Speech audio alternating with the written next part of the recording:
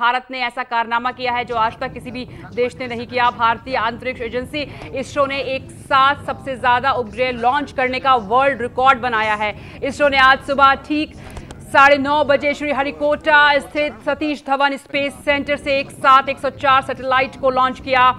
इसरो ने इन सभी सैटेलाइट्स को PSLV-C-34 से लॉन्च किया है और इस मिशन के तहत भारत के 3, अमेरिका की प्राइवेट फर्म्स के 96, इजराइल, कजाकिस्तान, नीदरलैंड, स्विट्जरलैंड और यूएई के एक सैटेलाइट अंतरिक्ष में छोड़े गए। और अभी तक सबसे ज्यादा सैटेलाइट्स लॉन्च करने का रिकॉर्ड रूस के नाम था। उसने 2014 में एक साथ 37 सैटेलाइट्स लॉन्च किए थे। तो अमेरिका एक साथ 29 उपग्रह अंतरिक्ष में अमेरिका ने भेजे थे। तो अभी तक ये वर्ल्ड रिकॉर्ड हुआ है।